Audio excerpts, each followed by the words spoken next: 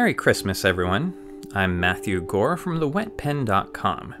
It is the 13th of December, which of course means that it's time to see what's behind door number 13 on the Diamine Inkvent Calendar. Let's take a look.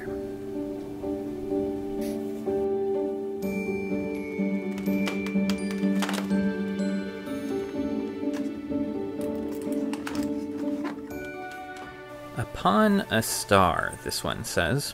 Maybe we're having a Disney Christmas this year. Aha! Finally, we have another chameleon ink. This should be interesting. I'm going to start off the same this time. I'll swatch this on my color ring, on Tomoe River, and on some ivory Midori paper.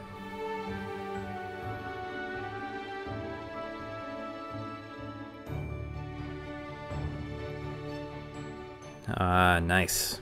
This is a beautiful, rich, dark blue.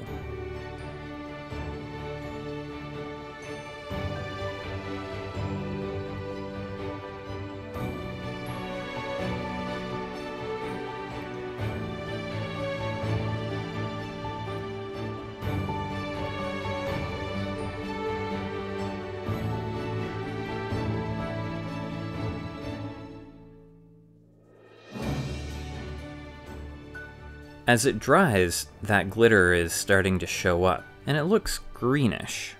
And we're also getting a good amount of red sheen.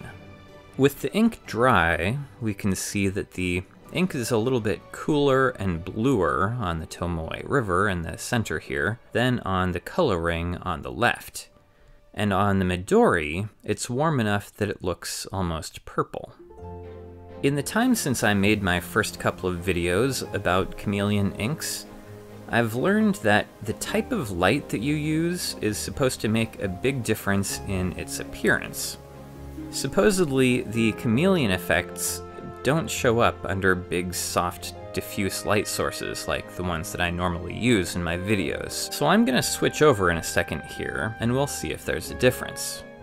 Here we have the color ring swatch on the left and Tomoe River on the right under soft light, and the glitter seems fairly fine but prominent to me. Okay, I'll switch over. And now here we are under a small hard light source. Now that glitter seems crazy bright, and my camera has trouble focusing on it now. There we go. And as I tilt this around, I think I can see a color shift now. It's not dramatic, but it looks to me as though the glitter shifts from blue-green to gold and back. So with this color shift, I can at least understand why Diamine might call these inks chameleon, although I still just don't really think that this color shift is the most significant feature of these inks.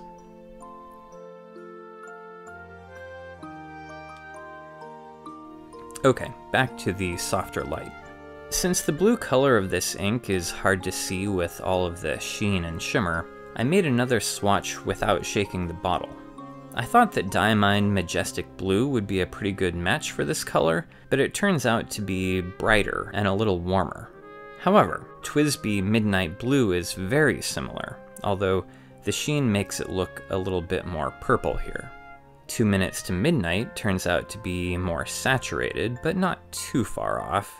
And Pilot Blue Black is quite a bit less saturated, but it's close in the heavy areas.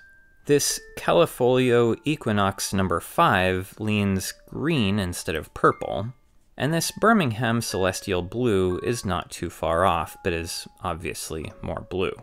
The name Celestial Blue and Upon a Star got me thinking about the night sky, and reminded me of a trip that I took to Utah a few years ago, and I decided to try to paint it with this ink. I also ended up adding black ink to it for the foreground features, but I didn't get the heavy glitter that I wanted in the center to create the Milky Way. The glitter does really show up in the sky though, and that's what I was going for.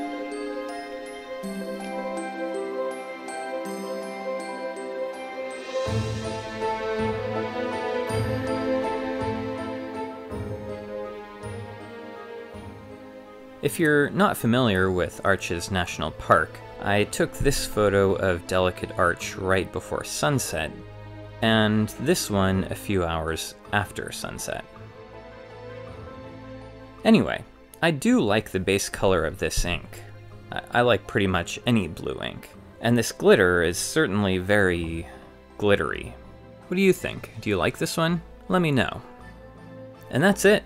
Stay safe out there, everyone, and I will see you back here again tomorrow with another new bottle of ink.